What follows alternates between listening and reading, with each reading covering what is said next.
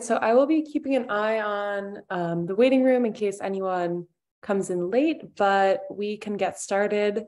Welcome everybody to lesson 1 of the FarmStand business curriculum. Today we'll be talking about food systems. My name is Sophia Leon. I am the nutrition education coordinator at the School Gardens program here at Grow NYC.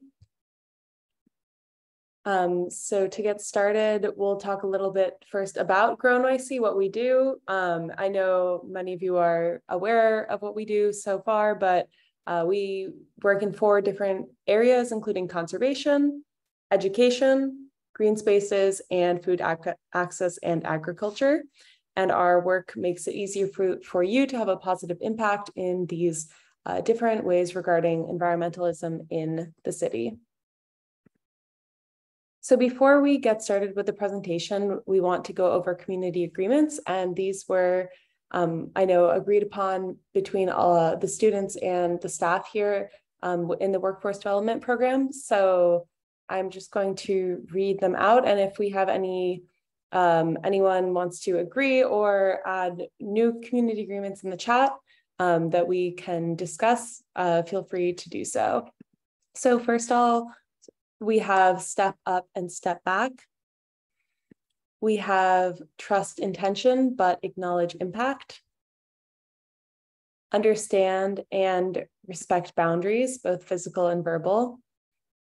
Be clear and honest in your communication. Speak up or reach out. Having a mutual understanding of the importance of taking breaks, especially on Zoom. I know that can, sometimes be a lot to be on Zoom for a long period of time. Being open-minded and understanding, listening to speakers, even if you don't agree, acknowledging the strength of others and working collaboratively. No hierarchy in terms of ages and position, to respect one another, and to offer reciprocal feedback to make sure we are meeting each other's expectations.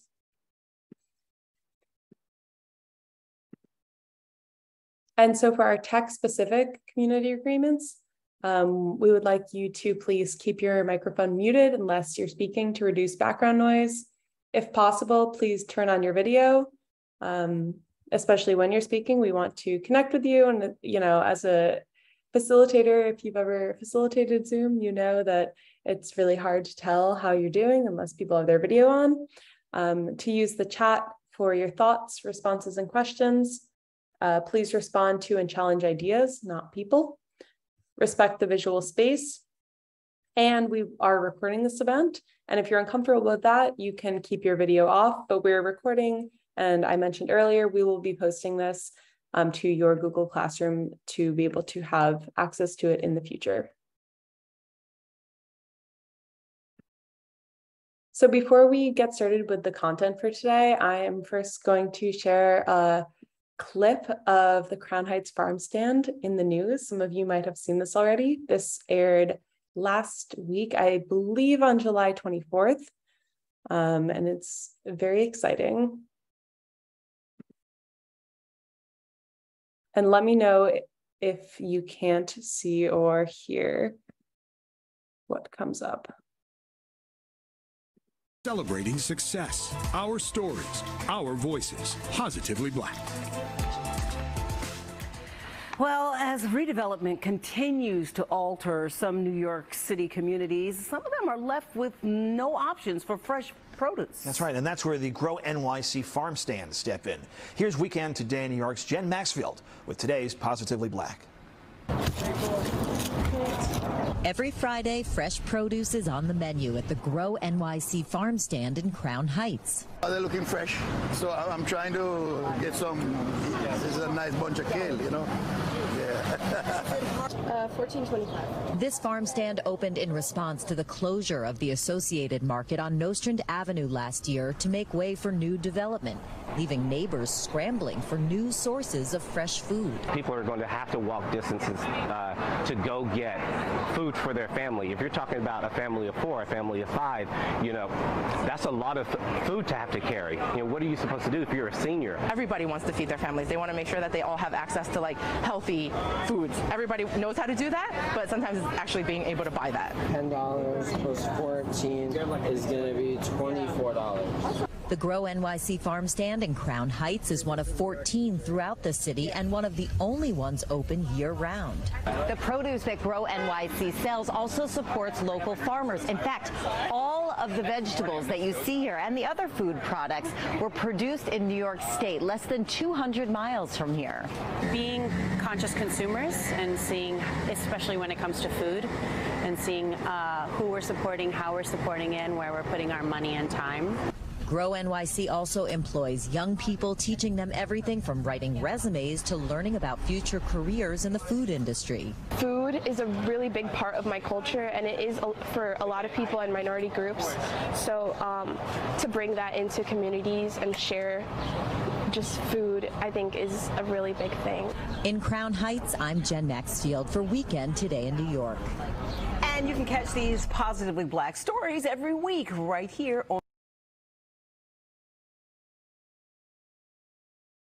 Great. So obviously we all know that the work we're doing is super important, but I think it's amazing to see it being recognized in the news and just by the whole community, and, you know, everyone recognizing how important it is what we're doing.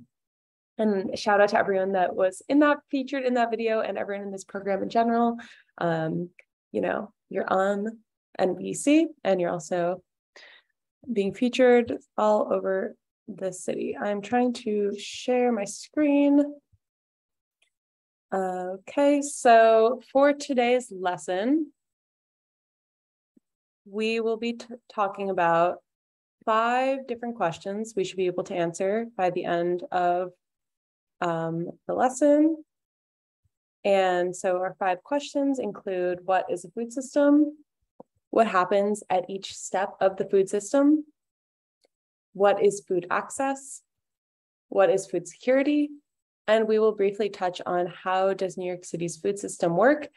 This question you'll be going into much greater detail later in the curriculum, so we'll just begin to discuss it today. And for everyone that just came in, my name is Sophia. I am Nutrition Education Coordinator here at Grow NYC. I work in the School Gardens program, and I'm working with Tutu on these presentations. And I'm super excited to be working with you all this afternoon.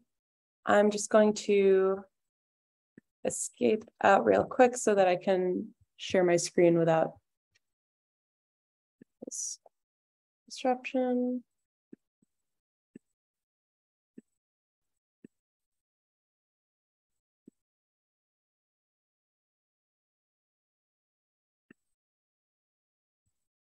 All right. Okay, so for what is a food system, the very general definition of what a food system is involves a life cycle of steps and processes around the production, processing, transport, and consumption of food. And you can see on this diagram here on the right that includes food production, processing, distribution, retail and market, consumption, and waste recovery. And for those asking, will we be able to get a copy of the PowerPoint slides? Yes, a copy of the slides and the presentation itself will be posted online after this presentation. And so a fair and just food system includes stakeholders in decision-making at each level. And you may be wondering, what are stakeholders, or who are the stakeholders in a food system? A stakeholder is a person who provides services, support, resources, or ideas for a community, organization, project, or industry within a system. So a stakeholder is someone who has a stake in the outcome of the system because they're part of the system. So for example, a stakeholder might be an employee or a member of a community that cares about whether or not a business succeeds or fails because that business impacts them. So we're going to watch a short video about stakeholders in a food system.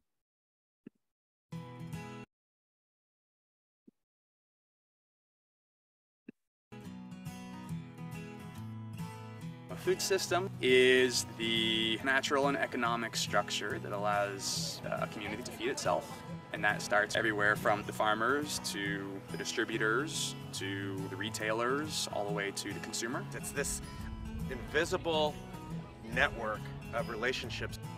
A lot of times people think of the food system as just a farmer or a grocer, etc. But it's really about the relationships, or when a food system is unhealthy, the lack thereof. The food system is about how are we relating to the natural system as well. And then you've got the social aspects, groups in the community that are working very hard on hunger relief issues.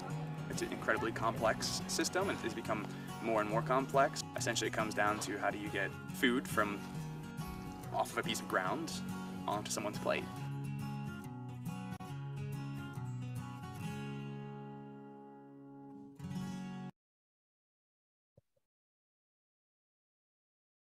Great. So that video showed it was based, I think, in Northern California, but the ideas of what a food system are, especially the different stakeholders, as I mentioned, people who have an interest in the outcome of the system are the same, whether the food system is in New York or California or anywhere in the world. The idea of the food system is the same.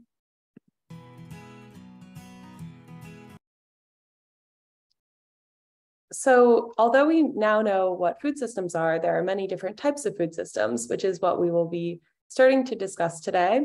So we will be talking about local food systems and regional food systems. So we'll be watching another video, and afterwards we will discuss these 3 questions, which are: what are the different types of local food systems? Why would a farmer or a producer opt for one of these types over the other? And what are some apparent challenges to the farmer and consumer?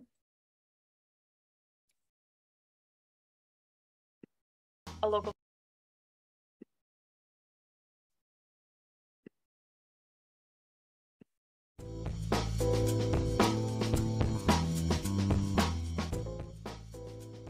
What is a local food system?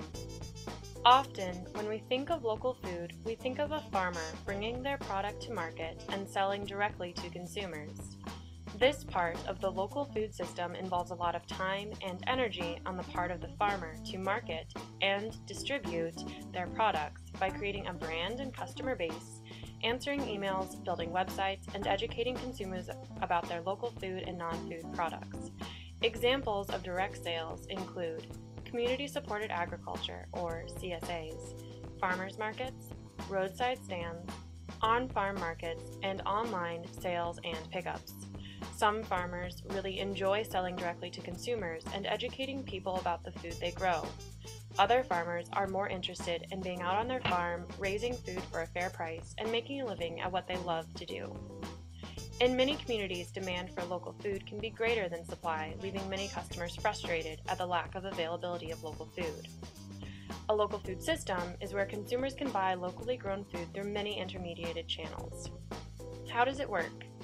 The farmer grows and raises the local food, ensuring their practices are safe and compliant. Their farm products can then be moved and sold through a number of intermediated channels. Some farmers distribute their food through a food hub or aggregation site, where many farmers bring their product to collectively market and distribute to larger buyers, such as hospitals, food banks, or universities.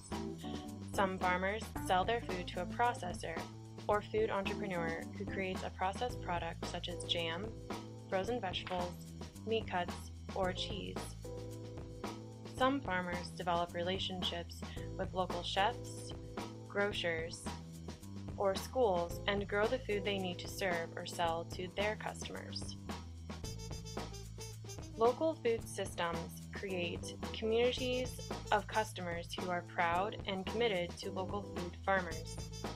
A local food system that moves beyond the farmers market and creates multiple channels for distribution and access by customers will ensure that our farmers have reliable, long-term demand for their products and the infrastructure to make it happen.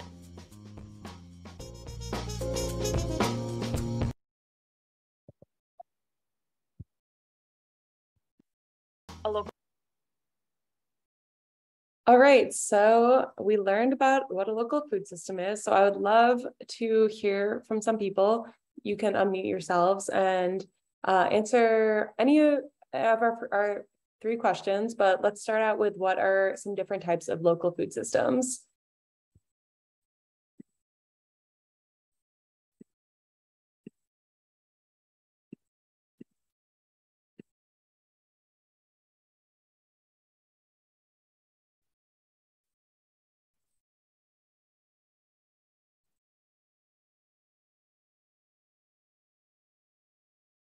Does anyone want to unmute themselves and take a stab at it? Yes, Unedi, and let me know if I'm pronouncing your name wrong. Oh, yeah, wait, sorry.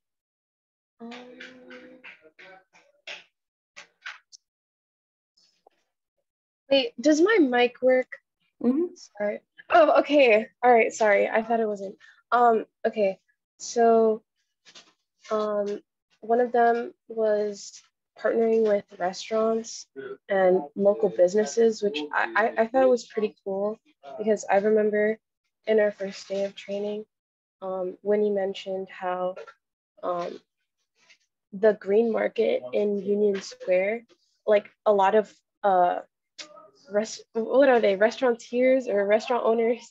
They come and they buy a lot of their products and things that they use for the restaurant. They make like a huge purchase, like to buy these like wholesale farm products, which I thought was pretty cool. But I didn't know that it could be sort of, it goes directly to them. Like they buy it and then it gets shipped to them, or like a truck comes over and gives them the food and everything.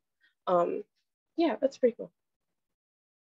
Yes, thank you. That is one of the types of local food systems mentioned in this video. I think the name for it was Food Hub for that.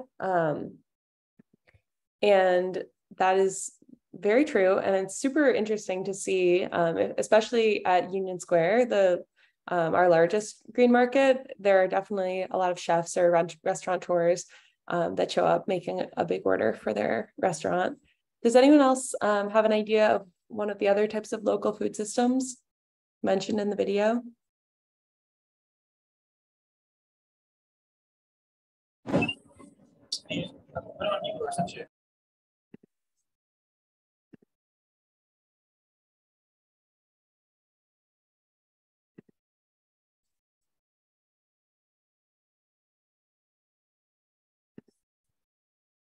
Or why a farmer would opt for going one route versus the other for how they're going to sell their produce or who they're going to sell to.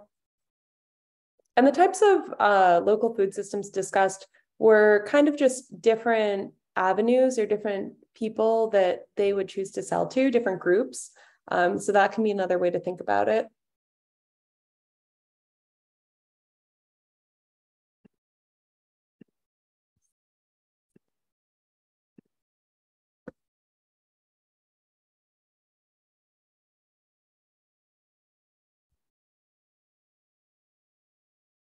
And this goes along with some of the challenges that the farmers face in terms of what they want to spend their time doing. That is kind of a hint.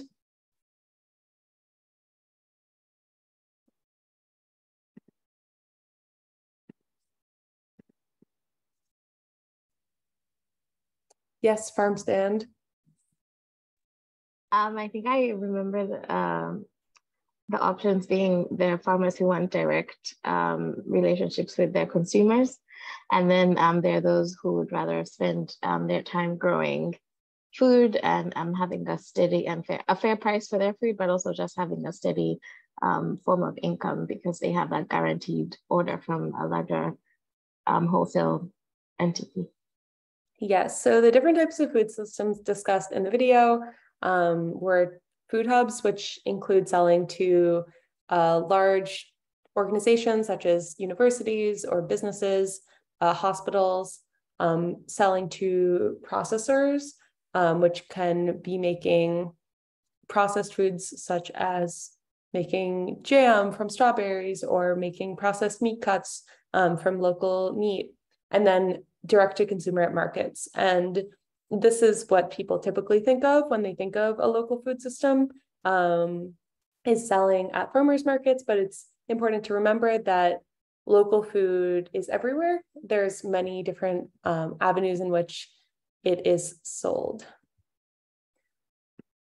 So we can move on to a definition of a local food system, which is a collaborative network that supports sustainable food production, processing, distribution, consumption, and waste management. And it's important to remember that it includes farms of all sizes, a diverse range of foods, fibers, and practices. It maximizes productivity and it minimizes environmental damage. Also, local food systems involve stakeholders in your direct community and aims to feed community members. In New York City, a local food system could be made up of neighborhoods even within boroughs. So, for example, within the borough of Brooklyn, Bed-Stuy is its own local food system, as would be any neighborhood within the borough. So that can really show how micro it can get, especially within New York City. And some benefits of a local food system are that it works with nature, it avoids damaging the natural environment without sacrificing productivity or profitability. So if we remember all of the ways I just mentioned earlier about avenues in which they can sell their produce or their product, local food systems promote an economic resiliency, diversified farming, and medicines centered around culture and cultural integration. And they encourage cooperation from larger industries through community cooperation, market investment, and public demand. So now that we've discussed local food systems and learned all about them, we are going to talk about regional food systems. So regional food systems, as you can see on this graph here on the left, are one level up in scale from local food systems, and they consist of multiple marketing and distributing options for farms of all sizes. So we have a local food system here, example being a farmer's market or local hunting and fishing, while a regional food system includes most supermarket and restaurant foods. And New York City's food system, regional food system, includes neighboring states such as New Jersey, Massachusetts, Maine, Vermont, and Pennsylvania. And then this is one level below a global food system, which includes produce and products from all over the globe. And so now that we know kind of the difference between a local and regional food system, which can also be inferred from the name, we're going to talk about what happens at each step of the food system. So we have food production, which is also known as farming, and it is the growth of plants or animal products for human consumption. And this is kind of the first step of any food system, is actually growing the food. Then we have processing, which would be a series of mechanical or chemical operations in order to change or preserve goods. Distribution is next, which is getting goods from the production and processing stage to other businesses that will then sell them to consumers. We have retail and market, which is the selling of goods directly to the public at retail price. And retail price just means the price that the consumer buys it at. So the final price of the product on the shelf in the store. We have consumption, which is to fully use and dispose of the resources, eating, and waste recovery, which is diverting and reducing quantities of waste through various channels, including eco-friendly packaging, recycling, composting, and other waste recovery efforts. Our next question that we're going to tackle today is, what is food access?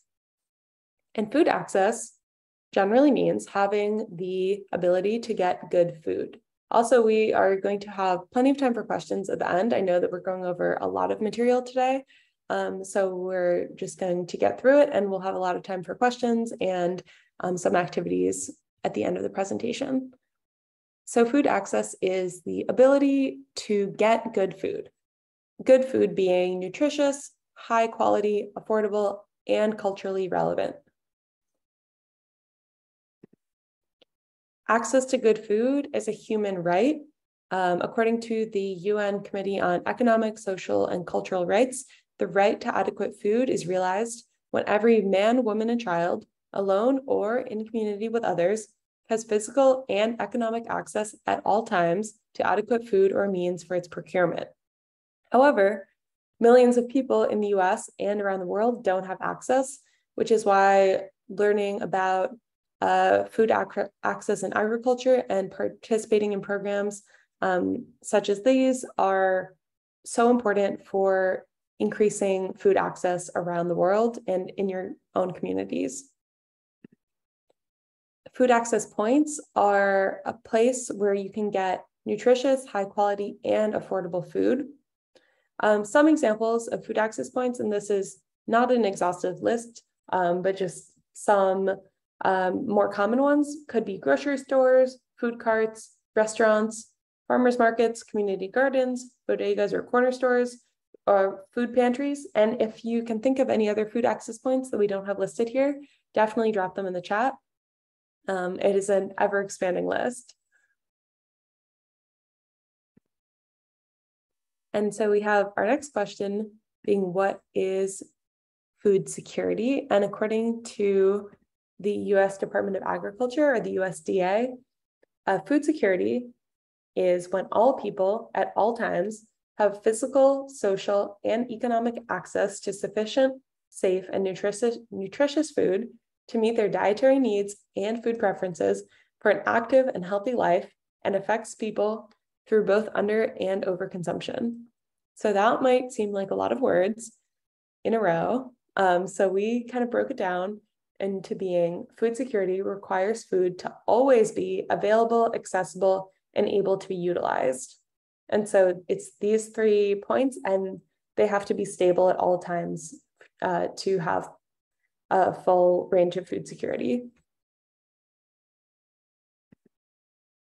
On the flip side, what is food insecurity? So according to the Food and Agriculture Organization, which is part of the UN, the definition of food insecurity is a person is food insecure when they lack regular access to enough safe and nutritious food for normal growth and development in an active and healthy life.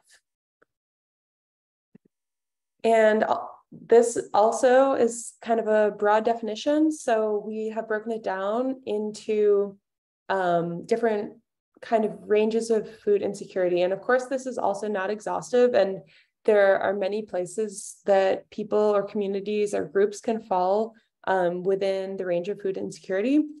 So it's important to keep that in mind when thinking about food security versus food insecurity. It's not necessarily black or white.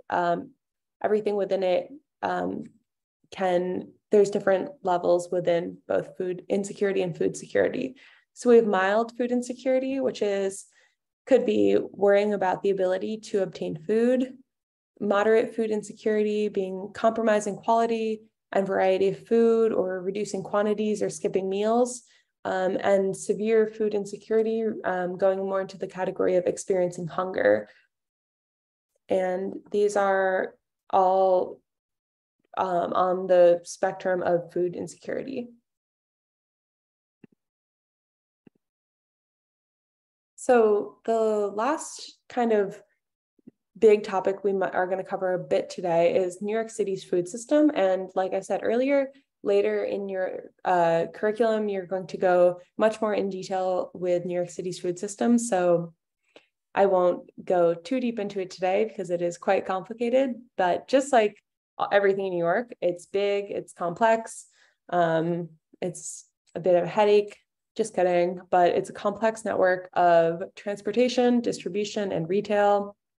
Most of New York City's food is initially transported to regional distribution centers. For example, we have Hunts Point Terminal Produce Market in the Bronx, which receives a large amount of the food that goes out then to other entities in the city, such as restaurants, schools, hospitals, etc. And most of the food originates from the south of New York State before coming to New York City and then going all around the city. And New York City's food system feeds over 8 million residents of the city, tens of thousands of restaurants, almost 2,000 public schools, numerous hospitals, and dozens of farmers markets. And 19 billion pounds of food enters New York City annually, which is definitely too big of a number to fully grasp. So before we move on to an activity, I would love to take any questions, comments about what we've talked about today, which, as I know, has been a lot of different topics. So anything about food systems, whether it be local food systems, regional food systems, food insecurity, food security, food access, and feel free to drop it in the chat or unmute yourself. So does that food include frozen and preserved foods? So I'm assuming you're talking about the food that enters New York City. Yes. So 19 billions. Yeah, so that includes food that enters New York City going. Sophia? Yeah. Oh, that statistic is actually just, I think it's food that grows on a farm. So like food in its natural state. So mostly fruits and vegetables. Yep. So no, it does not include frozen and preserved foods. So with that, it would be even more.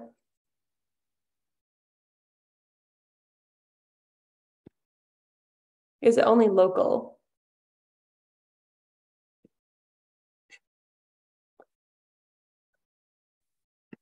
So I don't think, no, it's not only local food entering New York City, the 19 billion pounds.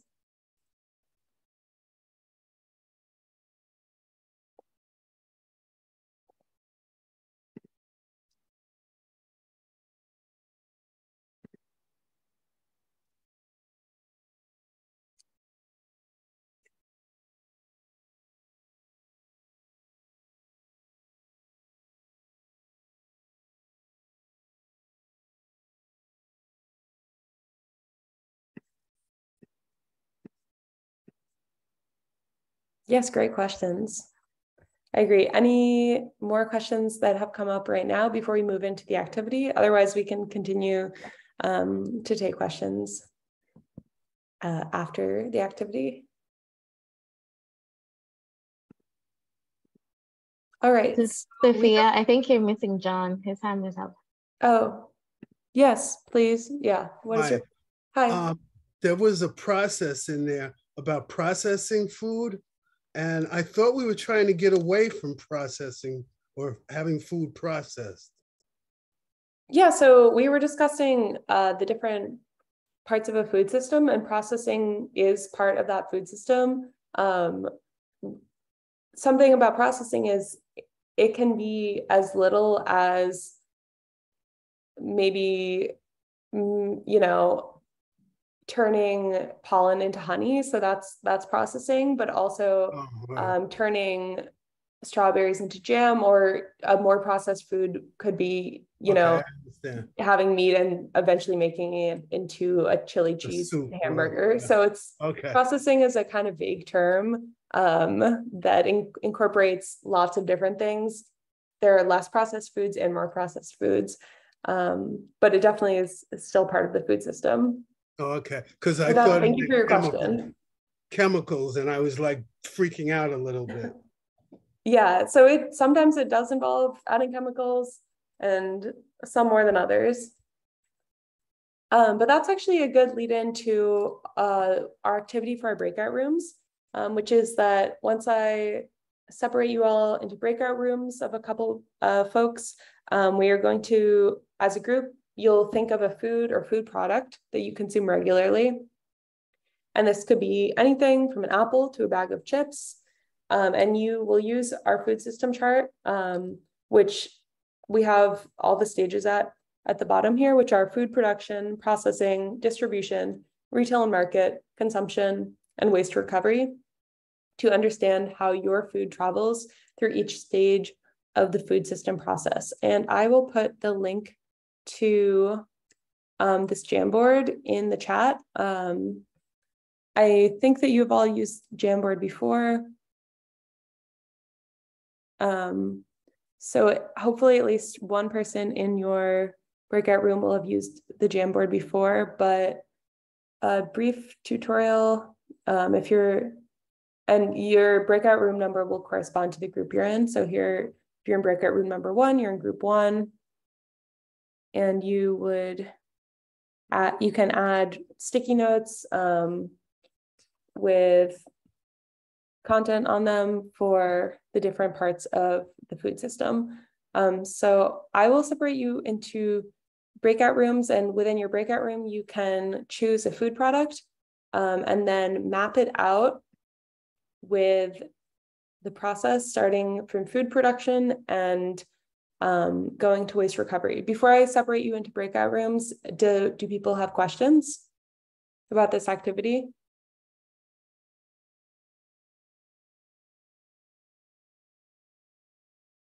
So you'll be brainstorming about how your food product flows through the food system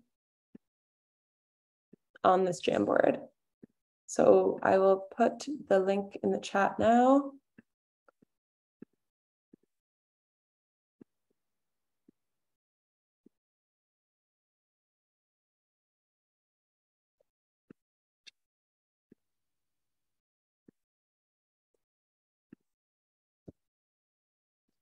And I will start separating you into breakout rooms.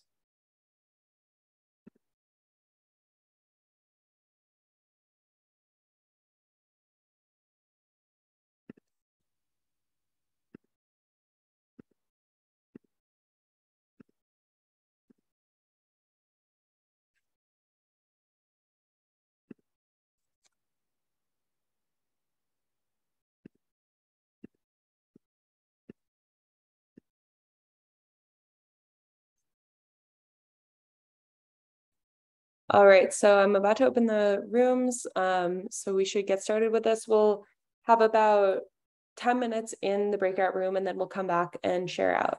So someone in the room, in each room, can be prepared to share out when we come back. I just wanted to comment too before we go off is that on the top of the page is how you can scroll through for the different groups. Yep. Yeah. Thanks, Winnie. Yeah. Thank you, Sophia.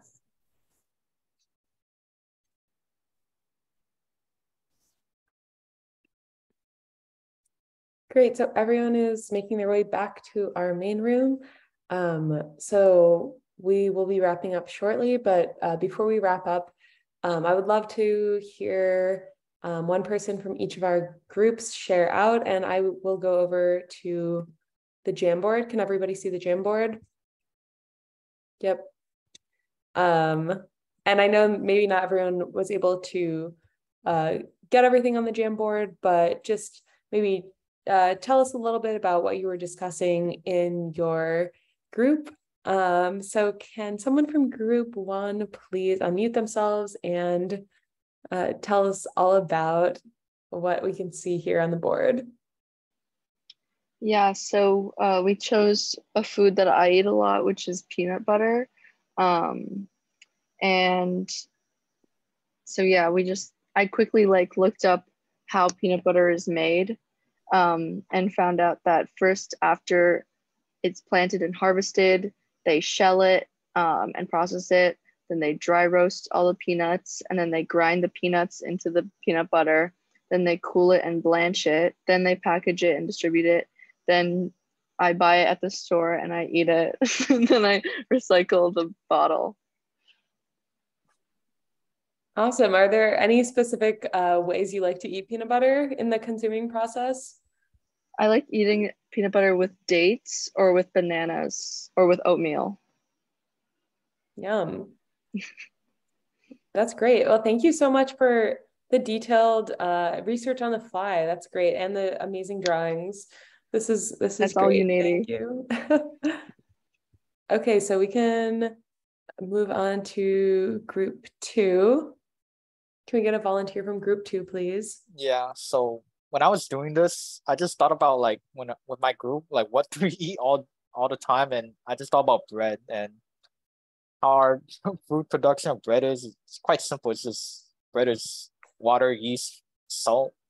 So production, the farmer grows the wheat, and then the wheat gets processed into flour, and then it also goes through another process of like turning the flour into bread, and then it gets distributed, and then in the distribute, and then the bread gets distributed, like sent out to markets to sell to the consumers, and then retailers or marketing will package the bread and like identify the customers, like just like sell it to the customers, and then the consumption is just we just eat the bread, and then waste.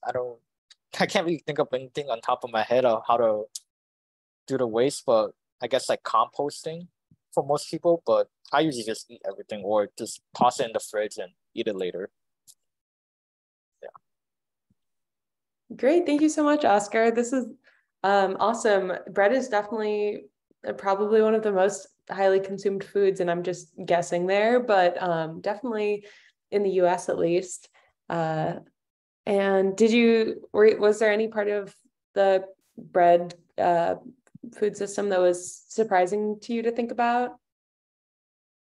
I guess like when it comes to like more locally grown bread, like real bread, like when I was in the farm, I kind of read the ingredients. It's like not that much ingredients. Like it's just quite simple. While like other types of bread, like supermarket bread, it's like it has a lot of like ingredients, and that's I might get lost like reading all the ingredients. So yeah, definitely more in the processing category there. Thank you so much. That was a great example of a food system. So next, group number 3, can we get a volunteer, please? Hello. Hello. I'm a volunteer for group number 3. All right. So this is mine. Oh, it was me, Elizabeth, and me, Isabel, and John. So it was somebody else in there, but I forgot. I don't remember. But so basically, we did Snapples. So it's like I'm a big fan of Snapple. Yeah. So we chose banana Snapple, which is like my favorite one. Yeah. Nobody likes it but me. But banana is grown and is picked on a farm by a worker. And then after that, bananas are grown locally. So they are collected and transported somewhere else to be, banana Snapple. Yes, it's a thing. Yes. And transported somewhere else to be processed. And we looked up the Snapple, and it's based in Texas, where we think the bananas are processed and bottled, and they're contained in plastic bottles now. Before it was contained in glass bottles, which was bad for the environment. So now there's plastic, which is still bad, but it's not as bad as glass. And then the bottles are sent to the regional hub, and then the bottles are distributed in the storage like BJ's, and then it's given out to the people in our neighborhood. And I think, and it creates a business and trust for farmers and wholesale providers, which increase profit over time. And to think of food, or food products that you consume regularly was the question. Anything from an apple to a bag of chips, anything for a bag of chips, use the food system chart to understand how your food travels to each state of the food system process map. Yeah, that was a question. So yeah. Great. Thank you so much, Josiah. I've never seen a banana Snapple, but now I'm really interested. I've seen, all the other types of Snapple, but that was great. Again, thanks again for the research on the fly. I didn't know Snapple was based in Texas either. And I like how all the different groups have been choosing really different foods. So we're really getting into how different the food system is for each of these different foods we eat. And these are just 3 that we chose. And we're, okay, banana Snapple sounds sus. Interesting comment. I don't know about that. Rain Snapple might also sound sus. But by talking about and thinking about these really different foods, we're getting into how different each of these processes might be. Very sus too. Okay, I think we have just one more group. Yes, we just have one more group. So can someone from group 4 please volunteer to tell us all about your food system?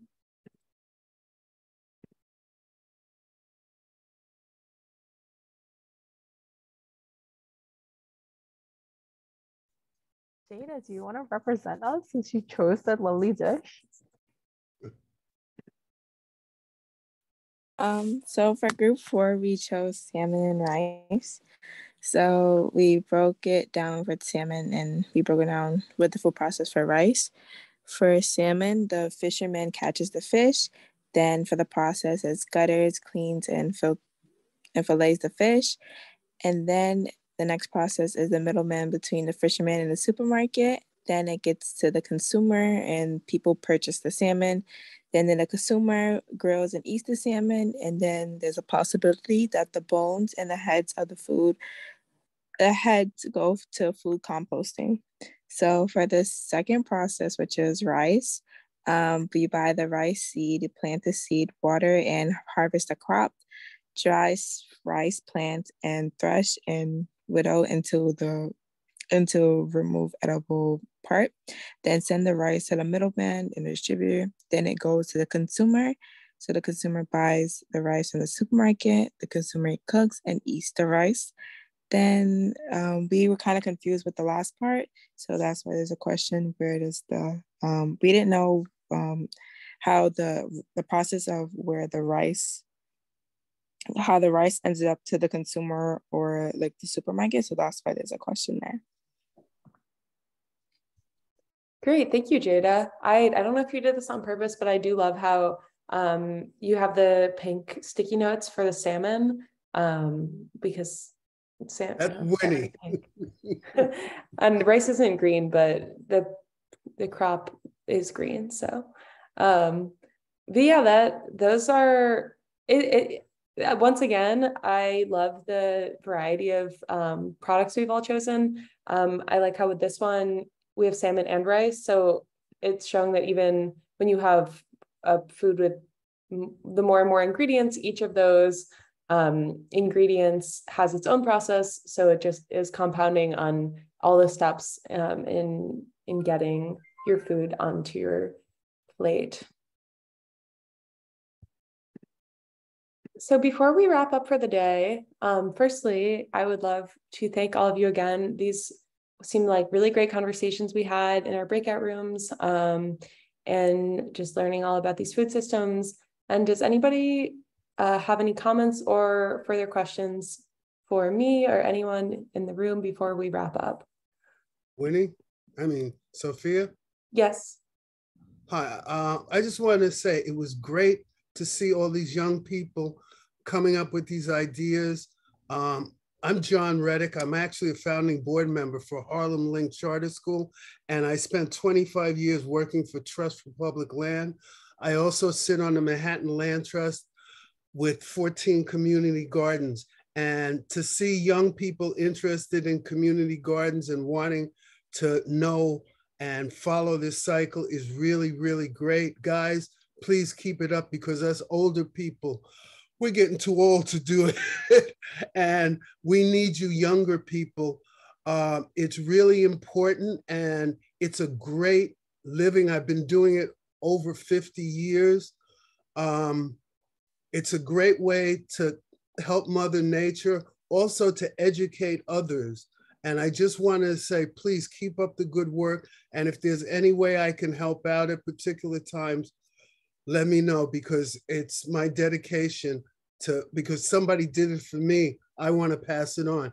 I also work with Brotherhood and Sister Soul. If you know that organization, Nando is my old student who's the education and environmental coordinator there. Okay, so keep up the good work. Thank you so much. No, thank you. As Tishu just said in the chat, we love Brotherhood and Sister Soul. And thank you so much for the partnership over the years and for attending our workshop today. Thanks for joining. Oh, it's my pleasure. And I'm going to try and come in from now on, especially since I can do Zoom, so I can be in 2 places at times. Thank you, Sophia. Thank you. Okay, so that's going to be all for today. This was being recorded, so it will be up on the Google Classroom.